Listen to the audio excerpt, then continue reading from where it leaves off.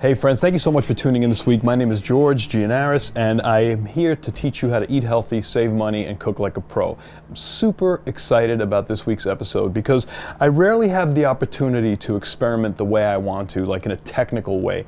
Running a restaurant and being a chef at that restaurant and this YouTube channel really kind of takes up all of my time. And today, I'm excited because I want to cook with beer. I'm the type of guy who likes to tell a story. I like it so much that I published 2 books. If you want to find out about them, the link to them is down below in the description. But I understand that your time is extremely precious and I don't want to take it up. If you're interested in finding out something about this video, which beer is the best to cook with, what the recipes are, there's a video chapter time code in the description down below. Just click on that link. Want to find out which beer is best to cook with? In the time code. Want to see a recipe that I cooked on the show? In the time code. Want to find out about eternity, what your life is all about, and if it has any significance? Maybe in another episode. So what, pray tell, is this little gadget, you may ask? This is called the Beer Maker. It's an automatic brewing system. I'm currently making my first batch of beer, so I don't have an episode ready for you, but if you tune in to this channel, you'll find out more about whether this thing is worth buying and if it makes a decent beer. Growing up on the east end of Long Island, I am surrounded by wineries. As a matter of fact, there are 50 boutique wineries in this region. They're really, really small. Some of them are only a couple acres, some of them are as big as 200 acres, which is, compared to Napa, which I haven't been, or California, those are super, super tiny. In the 1970s, we saw the first winery come to the North Fork of Long Island, and then they popped up all over the place. And along with them came breweries, great breweries. So I went to North Fork Brewing Company and I visited my friend Ian. Ian Van Borgendine, he's one of the co-owners of North Fork Brewing Company. I carry his beer at my restaurant, but this isn't a paid promotion. It's more about how much I love local beer, especially his beer. First of all, can we take our masks off? We're 6 feet apart, so we're good. Let's, you know, I want to do that. But how long have you been in this area? So our grand opening was June 29th, 2018.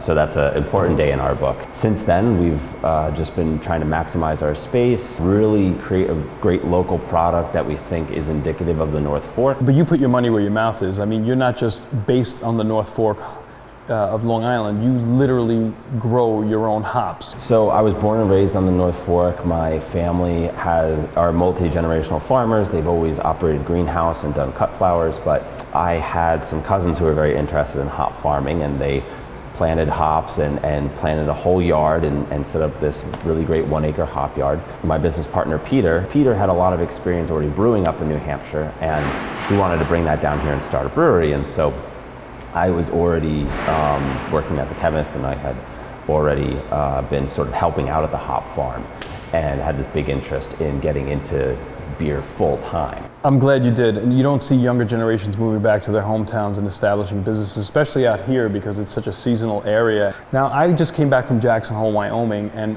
one of the things that I love besides skiing is actually being out west, so I can have access to some of the microbreweries out there. Now, I've had a lot of local beers, like Greenport Harbor puts out great beers. I love them. I've been doing business with them forever. And there's a lot of smaller breweries that are popping up on the north, like Mustache Brewery. I mean, that guy's one of the most creative brewers I've ever met. He just goes all out and comes up with these unbelievable brews. Not that you don't, but his claim to fame is some of the more creative beers that he's come up with, and I love them. But I just, you know, I'm allowed to have a favorite, and you're my favorite. I don't want to try to flatter you. I'm also here for very selfish reasons. I have to be quite honest with you. I've cooked with wine my whole life, and I've dabbled with beer. I make a beer batter when I do like a fried cod, and I have cooked beer and with like bratwurst and stuff like that. But I've never really experimented to see what I can do with beer in my food. Mm-hmm. What does it taste like when it's cooked down? Have you ever cooked with any beer? Yeah, my wife and I actually the other day just, mainly my wife, she's a better cook than I am, but she really wanted to make chicken franchise. And really? Yeah. With beer? Yeah, cool. and so she substituted the white wine portion for one of our IPAs, one of our double IPAs, which I was actually almost a little skeptical of. I said, are you sure? I'm not quite sure. And she thought, no, I think it's got this wonderful orange character to it, and maybe it'll be a nice substitute for a white wine. And it ended up being a very unique but very delicious, I thought very delicious, that's great, dish of chicken franchise. Well, I'm going to play around with your beers. It's a little early to taste, but I've tasted most of them. I'm gonna walk away with a few of your selections, and I'll let you know how it works out. And hopefully over time I'll be able to come up with a flavor profile that I could create some interesting recipes with, and maybe eventually make my own, not for drinking purposes though. See what happens when you cook with it. So it'll be like an overtime experimentation that I'm really excited to try out. Juan Sepulveda, he's the winemaker from Laurel Lake Vineyards, and not because he's a friend of mine, not because he's a local guy, he makes some outstanding, outstanding wine. And I was curious to find out if it really made a difference what type of wine you used when you cooked. I did a video for that, and the link is up top and in the description down below. It turns out that there really is a significant difference to the wine that you use in your cooking. Can you use beer in place of where some recipes call for wine, and which beer would you use? So I'm gonna heat up these beers and evaporate the alcohol, see what kind of flavor comes out. Then I'm gonna reduce these beers and see what kind of flavor comes out then. And based on that, I'm gonna come up with a recipe today, and we'll see how these beers fare in food. All right, folks, here's our beer roundup starting from lightest to heaviest. Our first beer is from Greenport Harbor. It's called Velvet Sea Ale. It's a lighter lager, smooth, little floral, very delicious, very, very drinkable. Then we have Run the Juice from North Fork Brewing Company. It's a little stronger. It's more like a New England IPA, not too hoppy. Then we got Pierce the Ale, again, North Fork Brewing Company. It's more like a West Coast IPA. It's a little more hoppy than Run the Juice, a little stronger in their flavor. Here's an interesting one. This is one of his sour beer from North Fork Brewing Company. It's called Back to the Lacto. I'm really curious to see what happens to this when you cook it down. Very curious about that. And this one here is a collaborative beer. It's called Collateral Damage, again, from North Fork Brewing Company. It's more like a traditional IPA, but all the hops that are in it are farmed from this region on the North Fork of Long Island. It's pretty cool. Then here we got a stout from North Fork Brewing Company called Dark Side of the Maple. It's got hints of maple syrup in the flavor. Again, very drinkable, very delicious. And finally, we have this big, big bomb from Mustache Brewery. Again, very local brewery. It's called Blueberry and Ginger. It's a Belgian style triple, very bold, with a massive alcohol content of 10.3%.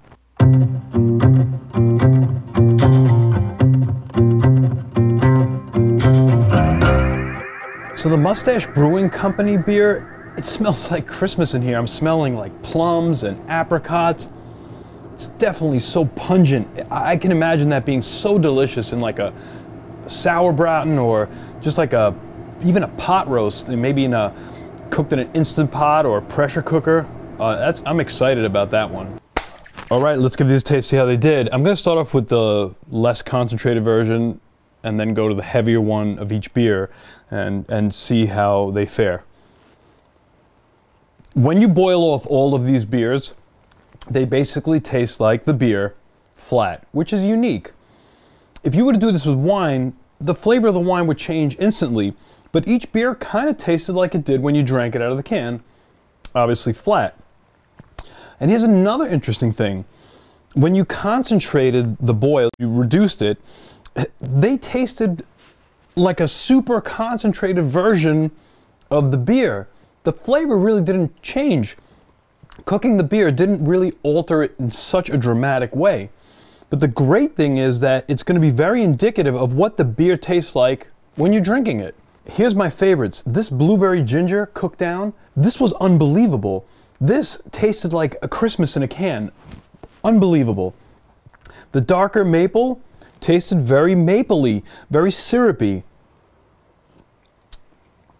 Hints of coffee. The concentrated version, very strong. I'd be a little careful about cooking that down in my food. This sour one was almost too sour when it was cooked down.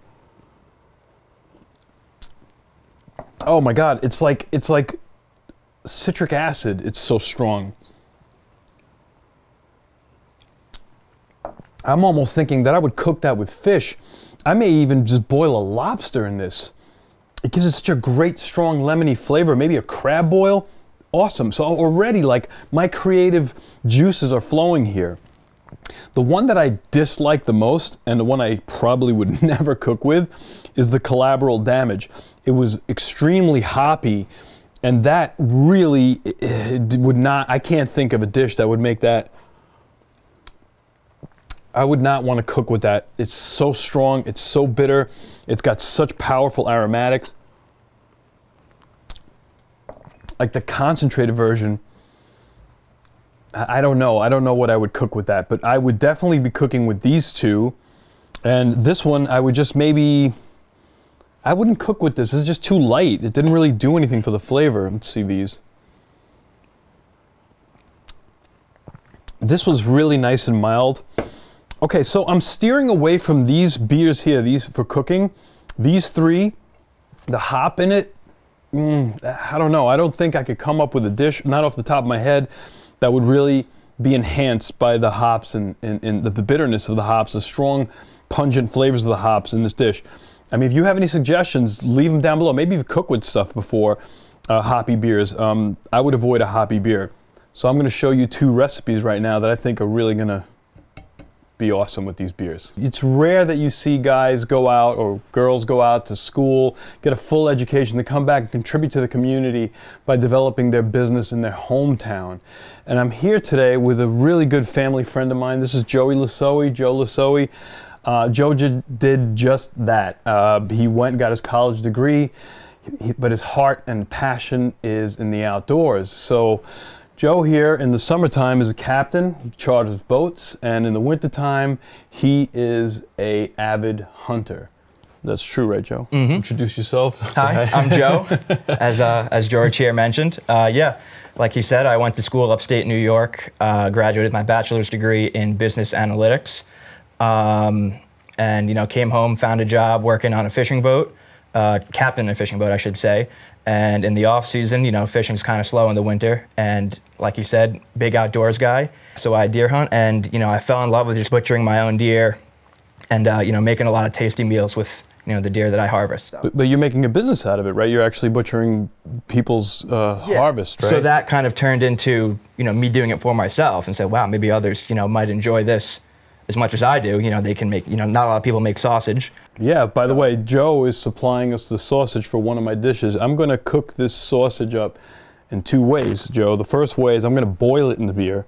The second way is I'm going to saute it in on the pan and then finish it with beer, so it'll kind of almost like caramelize. And I'm also going to do two with nothing. Joe is going to be my taste tester today, so that's what we're going to do today. We're going to taste this this one dish that we're going to do with the actual deer meat that he harvested and turned into sausage. Yeah. Just something you need to understand. I'm a hunter myself, a spear fisherman. We never, ever harvest animals for sport. We eat everything that we catch, and we're both on the same page with that.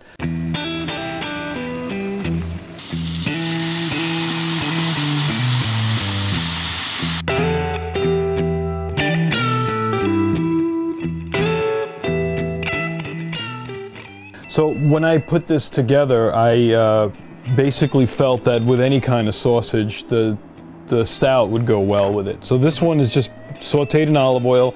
They're both sauteed in olive oil. And this one has a reduction of the dark side of the maple from North Fork Brewing Company. I want you to taste both, and I want you to tell me which one you think is better. So it's cooked perfectly. That's good. It is cooked perfectly. It's you. I'll trade you. Okay. Cheers. Cheers. That's delicious on its own. It is very good. Try this one with the beer in it.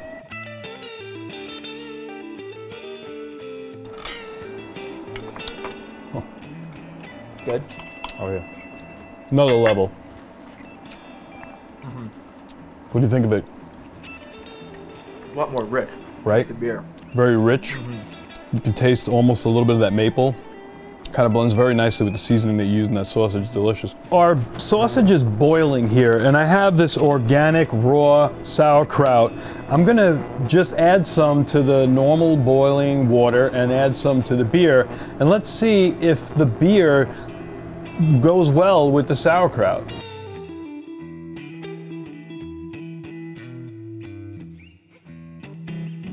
I don't really think that the beer is gonna be very good in the sauerkraut. I'm not sure. You were saying that as we were cooking it. I think it's going to be a little too strong, but let's give it a try without the sausage first.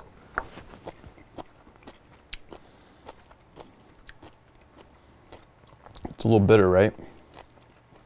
It is a little bitter. Yeah. So even though that was a stout, wasn't very hoppy, you could taste the bitterness come through in the sauerkraut. So it's almost like an aftertaste. It is. I wonder if I used a very plain ale, if it would have made a difference, but I wouldn't do that. I'm gonna try this sausage without the sauerkraut and see if boiling in beer made a difference. Oh, totally. It just takes it to a completely different level. Oh yeah. And surprisingly, oh, it is a little bitter. The beer taste kind of sneaks up on you there. It does. At the end, you could taste the beer. So it's surprising how when we put this beer on it as a reduction, it wasn't bitter at all. It's not bad. I just Does feel. it burn off more, you think?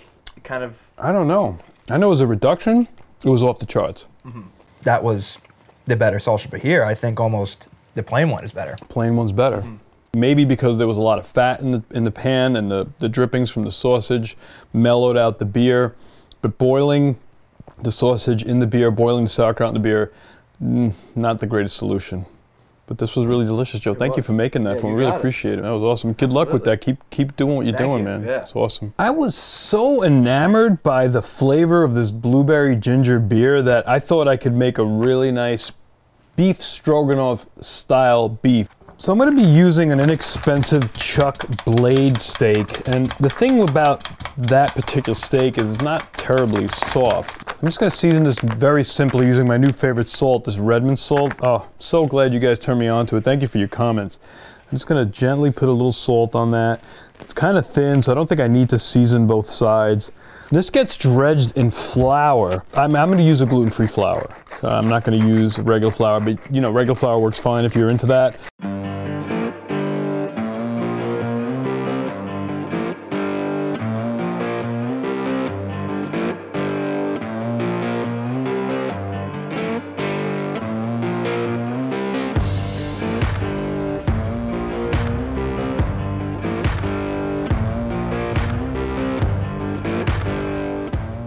The blueberry and ginger in here almost tastes a little bit like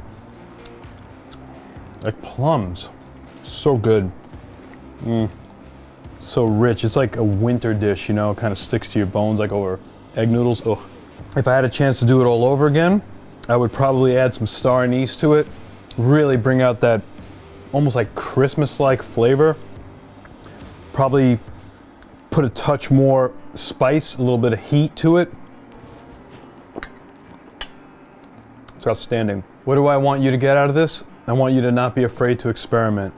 Pick up some local craft beer, do a seafood boil with it, mess around with the flavor profile of the beers that you taste, add it to your recipes. And hopefully, if this thing works out, I'll be making my own beer and reviewing this beer maker in a future episode. Please leave a comment down below. Thank you so much for tuning in, and we'll see you again soon.